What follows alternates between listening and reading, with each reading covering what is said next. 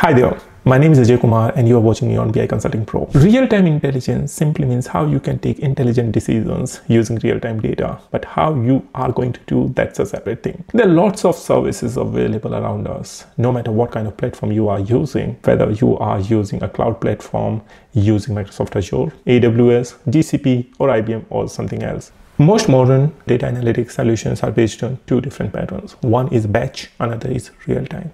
Batch is when you are going to gather a certain amount of data and then you are going to process it. That can be huge amount of data. Over here on your screen, you can see that batch data analytics, in which data is loaded into an analytical data store at a periodic intervals as a batch operation, enabling historical analysis of data from past events. That means you get a lot of data at once and then you are going to process and store into your data hub. There's another aspect of this is the real-time analytics. That means you are not going to store it ideally, but you want to gain the insights in real time.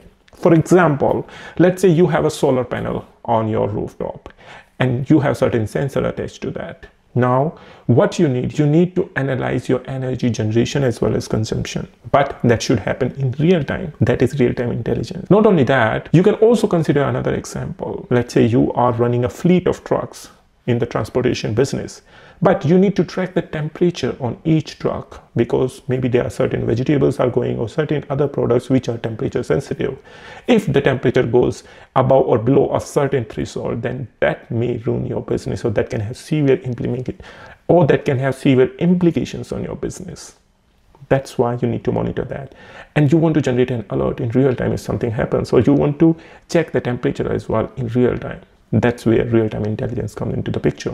Now we are going to talk about real-time analytics over here. First, defining real-time analytics, although I have already defined it, but if you would like a certain definition, then you can get it over here. Real-time analytics is about processing data streams as they are generated. Then it also provides actionable insights to you almost instantaneously. There can be a delay, which is going to be very minimum. There are two kinds of real-time analytics we talked about. Near real-time, where there is maybe a delay of 2-3 seconds or maybe up to 5 seconds, or exactly real time, where delay is almost in milliseconds. Then it should also support the time sensitive decision making. Now let's talk about real-time use cases. Although I have already talked about real-time use cases, but here's some more are. Why you should choose real-time analytics? That's a big question, but I have already talked about that. But in case you also need more details, you can read right on your screen. For example, it enables you to timely response dynamic data. Second, can be ideal for scenarios like monitoring, alert, and operation intelligence.